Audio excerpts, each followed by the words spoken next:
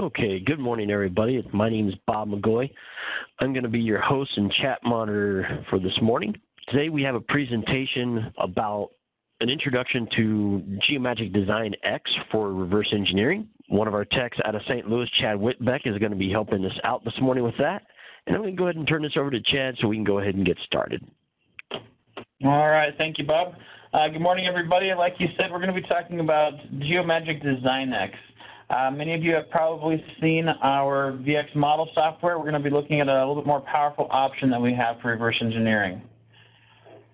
All right, so first off, let's talk about what we're going to do. We're going to look at our options. We'll go over a really quick view of what VX model is, and then Geomagic. We'll look into a bit more of what Design X looks like and what the process is with it, and then finally ending with some capabilities of Design X. Depending on how quickly we go, we may also get a look at using Design X as well, but since this is a pretty quick webcast, we'll see how it goes. Let's go ahead and get started. All right, so again, our options so far for reverse engineering are VX model and Design X. They're both very good softwares. VX model is nice because it integrates completely within the VX element software of our scanners. It has an automatic mesh cleaning tool, like it says, and it has various ways of creating our CAD models. We can either create a dumb solid body by creating a watertight mesh, either doing a surface off of that. That's very, very quick and very easy. And then we can also bring entities into our CAD platform, whether it be SolidWorks, Solid Edge, or Inventor, and we can use that to guide a full feature tree design in our CAD platform. So that one, of course, does take longer, but it does give us that perfect CAD model. So there's pros and cons of each method, but it is a very powerful, very good software. Design X is more powerful than VX model. Using Design X, we're actually use only Design X to do our entire reverse engineering process. We're going to be creating it, all of it. It has a CAD backbone, and then once we're done, we can go ahead and do a transfer, as it says, to many more softwares than VX model can do. The other good thing about this is you can choose, do you want to switch over a full feature tree or just the bodies that you come up with. And we'll see also that it has a great tool for creating and reverse engineering complex curved pipes. It works very, very well. All right, I think I skipped a slide. There we go. There we go. Somehow I skipped a bunch of slides.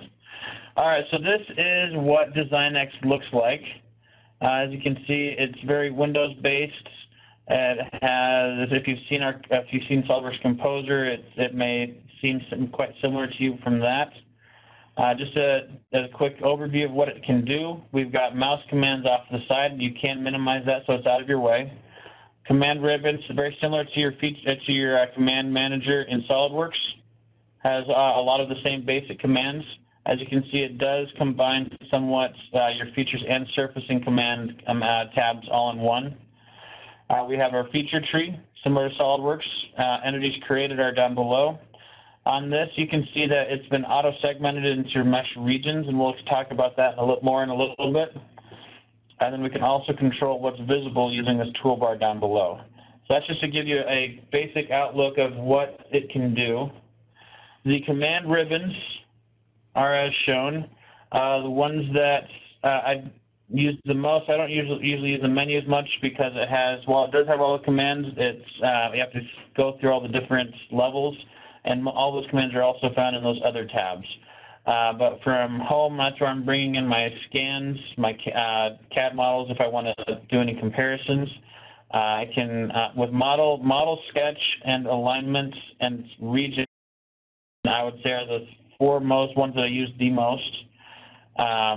You can do quite a bit with just those. Again, you can do 3D sketches, align the meshes to make sure that they come in correctly. It usually does a very good job of coming in a reasonable method, reasonable alignment, but sometimes you do have to realign it. Polygons is very good to allow us to go ahead and edit and heal, similar to the abilities in VX model in terms of repairing the mesh. You can do the same thing here. And so again, I'm not going to read off everything that's here, but again, this just gives you an idea of what all is available. And then getting into the process. Our first step is to import the mesh, scan point cloud, or we can actually scan directly in DesignX. It has the capabilities of connecting with a variety of scanners, including Creaform scanners. The next step would be to auto-segment the scan regions to make it a little bit easier to process. From there, we can create planes, cross-sections, again, very similar, but we're not having to take those planes and then transfer them to SolidWorks and do the work in SolidWorks. We're doing all the work inside DesignX. From there, we can automatically extract sketch entities from our cross-sections, which I think is a very powerful and very useful tool. And then we'll also be able to extract geometric features from our mesh. And so as we go through this process, we're going to be able to reverse engineer our parts. Now again, for importing the mesh, we can bring in a wide variety of mesh types. As you can see, both meshes and CAD types can be brought in. Pretty wide variety. We can also scan directly in DesignX. What happens when we scan in DesignX is it will actually bring up, and in our case we use the Creaform scanners, it'll bring up a session of VX elements that we can use to scan our model. And we still have the same editing tools, the same ability to do multiple meshes and merge them together. We still have all of that capability. We'll just be able, it brings up that software to actually run the scanner, and then once we're done with it, we'll accept the scan, and it'll send it into VX model. Or, I'm sorry, not into VX model, it'll send it into DesignX. And then from there, we can use the Polygons tab to optimize and repair the mesh once we have that mesh. Our next step is to auto-segment it. So looking at this model, the original shape is just the scan data. But what we're going to do is it's going to auto-segment this into what it considers to be the normal geometric shapes. And so we're going to be looking at planes, cylinders, toruses, freeform surfaces. It's going to be looking to create as many of these as possible. And as you can see, we have a sensitivity factor on there, so we can have them more or less smoothed out, basically, or let it take averages more or less across surfaces to define planes, to define cylinders, things like that. So it's a very useful tool to automatically allow us to understand what shapes are a part of our design already. Again, once we've finished this, we can go on to creating our planes and cross sections. Again, we're doing this right off the mesh. What I'll generally do is I'll create a plane off of one of the planar surfaces on the mesh. And from there, I can choose to do an offset, specific offset at a certain distance. I can do a silhouette offset as well, or I can do a silhouette, so it will create basically a rectangle and geometric space, and it's going to look for the silhouettes in that space. But I can get quite a bit of information from here. And then once I have that cross-section, for example, here's the cross-section I have right here, I can either choose to do a line command and select these solid lines, or the solid lines, not the dashed ones, and it will automatically create a line that best fits that line. Or I also have a automatic sketch tool, and I can go through each portion. Instead of doing a line command and doing line commands for each specific line, I can just go through and then curves or arcs on the corners. I can do that, but then I have to connect the edges where those lines and corner and the arcs come together, which isn't too bad, but it can sometimes be a hassle. Or I can use the automatic tool and go through and connect everything all at once.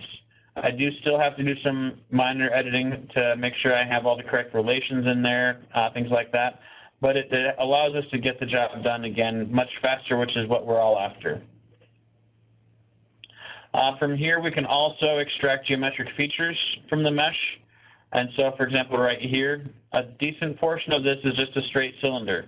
Obviously, not all of it is, but we can use the regions that we have on the object to create specific shapes, whether they're planes, cylinders, cones, spheres, toruses. Again, we have a lot of we have options here, and we can either do this as surfaces or as solids to bring us in this information. All right, some capabilities of the software. Again, I mentioned that easy pipe creation. This is a great tool. So again, what we would do here is we can select the regions that go along this pipe, and it's going to create a 3D center path for that pipe. Now it's going because of the way that it's bringing things in. As you can see, the white line, it's not the straight line that we might want, especially as we can see in this corner right over here. And so we can create then a 3D spline that will approximate this and get this so it's much more smooth. Once we have that, it's a very simple process to do a solid sweep, and we can connect both sides. So again, this is a much easier process than would be available in the past. And as long as we have enough of the surface scanned to allow it to recognize that this is a pipe, then we are able to do this.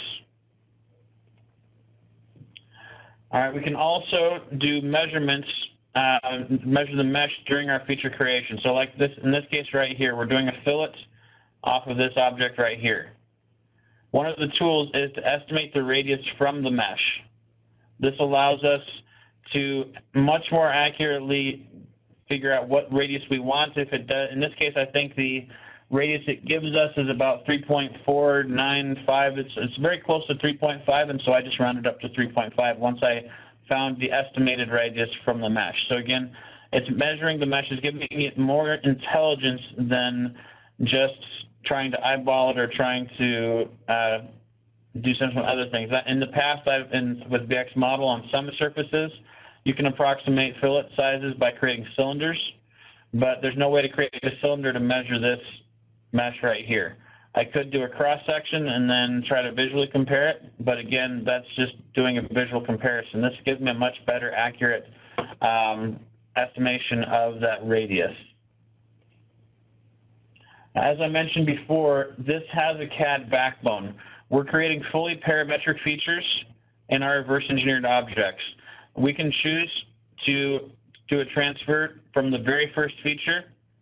If we have an issue, we can it'll actually stop the mesh and it'll transfer as much as it can, and then we can go through and see what we can do to fix whatever feature is causing an issue, and then we can resume from that feature. Or we can just say, I only want to send in specific selected entities, whether it be planes, solid bodies, surface bodies, what have you.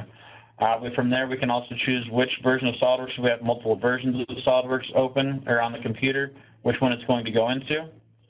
But again, this has the full design intent of the CAD platform in DesignX. And so if we need to make any changes, we open up DesignX, we make the changes, and then do that transfer again. Or maybe, like I said, delete the features that you decide you don't want, and then resume the transfer from wherever you left off. So it makes it so it gives it much more intelligence, much more feedback than just having the dumb solid bodies and doing it once and then having to start over from scratch if you need to do any changes or adjustments. This also comes with an accuracy analyzer. And so we can, once we have that solid body, we can visually verify whether or not it is accurate to our mesh. All these numbers on here are adjustable, and you can choose how tight of tolerance you want this to be. Again, this allows us to verify whether or not we're accurate, whether or not we need to do some extra work to, again, make sure that we have the best model possible. Just one more tool, instead of thinking that it's good but not being quite sure, this tells us exactly, yes, for sure. I don't need any inspection software to do this. It comes with Geomagic, and we're able to verify that we've done a good job in reverse engineering our part. As I mentioned before, it does transfer to many platforms. And also, as always, if there's a platform that's used that's not on this list, I see that CATIA is not on this list. That one, for things like that, you could just save the solid bodies off as one of the neutral file formats. I just stepped something like that. So again, it gives us a pretty good idea of what it can do and allows us to get the job done. Let's go ahead. We have some extra time after running through that PowerPoint. Let's go ahead and take a look at DesignX. So we already saw this briefly and some of the slides, this object, this water bottle. As I mentioned before, the first step is to auto-segment this. I'm going to go ahead and set this down to 60% sensitivity. The more complicated the object, this can take a bit longer.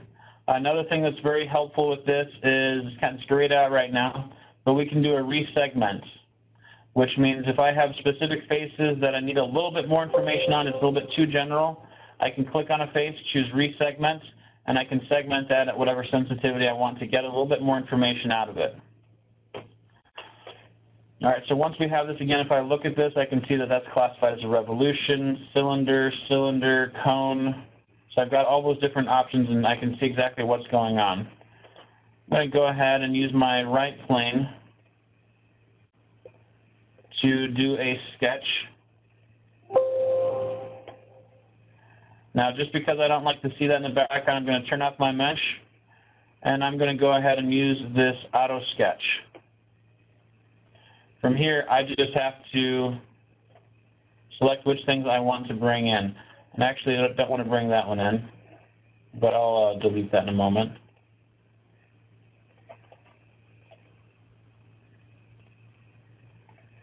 All right, so again, there is half of it. Since this is a revolved thing, I'm going to just do half of it, hit OK. Use the line command to find the center. Go up. I can go ahead and extend this line over. And then I'll trim away the portions I don't need. Let's switch this to power trim.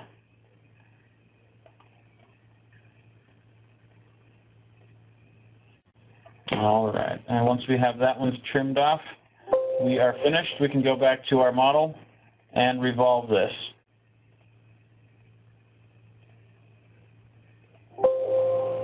So again, very quickly, very neatly, we got that. We finished and got that done. I'm going to turn the mesh off, back to the mesh on, and switch back to the solid body. And I will go ahead and start up another one based off of the right plane now, so I can get. Now I'm going to create the cutout. Now that I have the main shape. So again, turn off the mesh.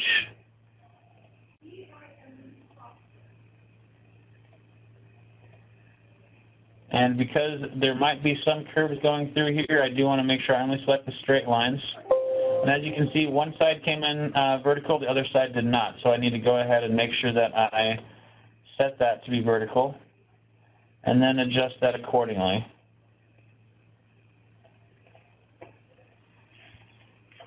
From there, I'm going to go ahead and draw a line up above, extend those straight lines up, and trim away the portions I don't need.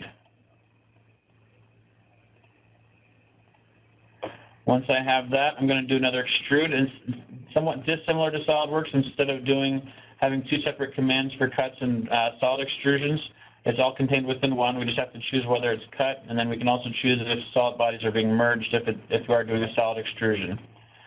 Let's go ahead and choose cut. I'm going to go through all in direction 1 and through all in direction 2. Again, very quick, very easy. From here, I'm going to bring in my mesh. And let's go ahead and I want to recognize this as this is a cylinder.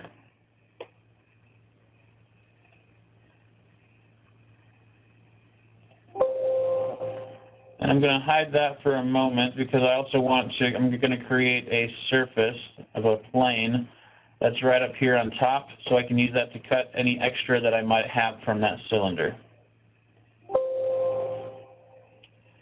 If we look at our solid bodies, that does extend just a little bit past what I want.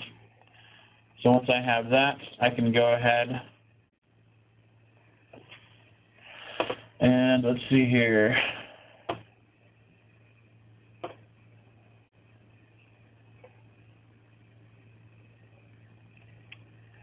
Do a Boolean. I want to cut it with the surface. Target body is that.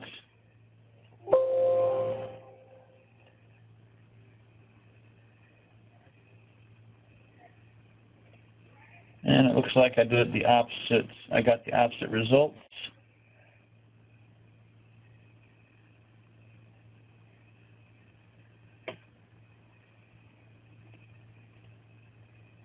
Let's do an intersect. Can't do that.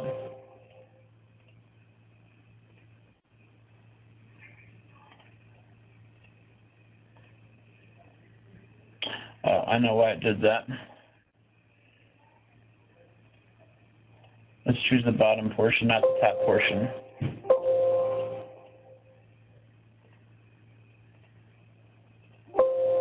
Nope, still doesn't like that.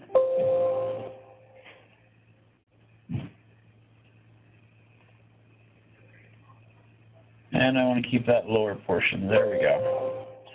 So let's go ahead and turn off the surface body. Again, that goes down, but now I want to make sure that these two solid bodies can be combined. If they don't intersect, it'll let me know. They do intersect, so we now have one solid body again. And let's go ahead and cut out those portions on the side. So again, turn off the solid body so I can see them clearly. I'm just going to do a mesh fit on here. Let's simplify this a little bit. All I need is 8 control points. That gives me a nice smooth mesh. And I'll just do this 4 times.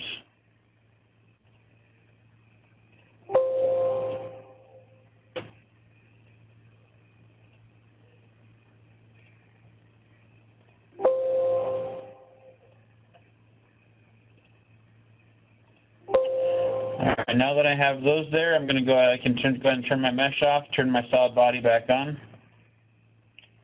And again, I can work on cutting this out. So I don't want edges, I want surfaces.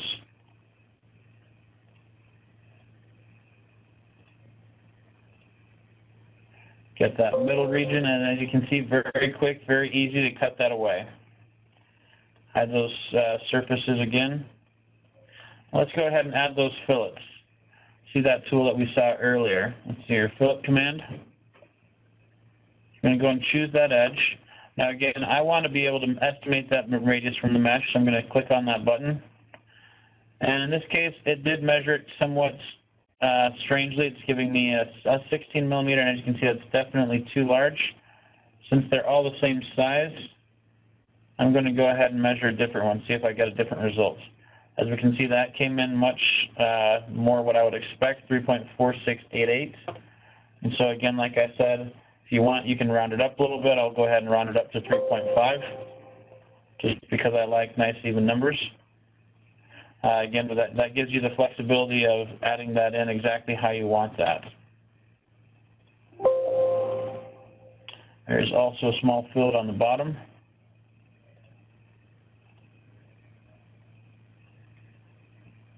And we'll go ahead and change this to 0.625. All right, so again, very simple, very easy process. All that's really left here is the only thing I haven't done yet is setting the inside hole right here and then setting in a shell on here, or maybe creating a lid on this. But basically, all of it has been finished. I hope you guys have been able to see the power that exists in Geomagic. Like we've mentioned before, if you have any more questions, you can take a look at this video later on once it's been posted. Please contact us if you have any extra questions or would you like to see a more in-depth demonstration. But thank you very much for your attention. Does anybody have any questions before we sign off? Yeah. Can you show that comparison of the scale again of the CAD model to the actual mesh? How accurate you got it? The accuracy, I think, is what you called it. Yes. Can you crank it down to like a profile of like plus or minus 0.003, let's say, of an inch?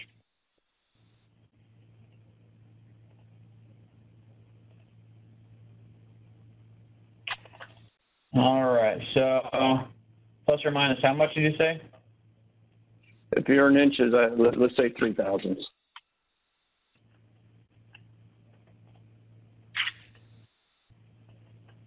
And so we can see here, and again, you can adjust these values if you want, but. And is this color map here, is it also overlapped with the CAD? Is the CAD showing also, or is this just purely just the comparison color map of the two? Yeah, this is overlapped on top of the CAD model. Okay. So, for example, that like the top of your little cylinder on top, there's some red in there. Clearly, that's outside. Are you able to turn the mesh back on and see exactly? And so yeah, that right there is because there's a hole in the mesh right here where you come from, but I don't have that in the solid body, and so that's why we're seeing the red. Right, and I recognize that. I just wondered if it was for somebody that was coming into this, they're not able to tell right away what was causing that. But okay, you answered my question. It doesn't look like you can do the color mesh on top of the mesh. It's only on the CAD model. Yes, it's overlaid on the CAD model. Okay. Because in this situation, the purpose of it is to show you how much you're deviating away from the scan data, not the opposite direction. It's not a quality inspection tool in this situation. It's a how well did I reverse engineer it. So you really do want to see how close you are on the solid model you're generating, and not the other way around. That's when we get into the other modules that DesignX and also PolyWorks do for inspection purposes. Mm-hmm. You said DesignX. Is that what you meant to say? This DesignX? This is DesignX, yes. Yeah, you said the other software packages. PolyWorks. What was the other one? Yeah, for the most part, kind of the industry standard for inspection purposes when it comes to mesh is PolyWorks. Mm-hmm. It does an amazing job with leveraging 3D and T off of CAD models and being able to take a CAD model into their system, set up an inspection plan, and then deliver a mesh to that CAD model and see how far in and out your scan is of your real-world model to your actual CAD data. Right. That's for inspection. I just heard you mention DesignX as one of the inspection modules. I don't think that's what you meant. Yeah, there is an inspection module for Geomagic that can be used. We usually recommend PolyWorks instead, though. Okay, but it's not called DesignX, is it? I forget exactly what the module is called. It's Geomagic something. I'd have to look at the Gantt chart on that one. Okay, no worries. Thank you. But we have investigated it, and like Bob mentioned, we do recommend PolyWorks. It is a much more developed platform. Okay. Yeah. So both tools have their strengths. So we kind of feel that Geomagic's the superior reverse engineering tool, where PolyWorks is the superior inspection tool. Gotcha. Good questions. Does the software have similar scan cleanup tools as Geomagic? Are you talking about VX Model? I'm assuming so. Okay, so yes, I don't have the VX Model pulled up, but yes, we have a healing wizard, so it allows us to heal defects. This is the automated tool similar to the clean mesh tool that VX Model has. Similarly, we also have things like filling holes, defeaturing. Global remesh helps to help smooth things out. All these things, basically all of these things VX Model has as well, whether it's smoothing, decimating, doing offsets or splits, editing boundaries. Thicken, I don't believe that it does have that one. There are a few tools that it doesn't have, but by and large, all of the repair editing of the mesh tools that we have here, VX Model has as well.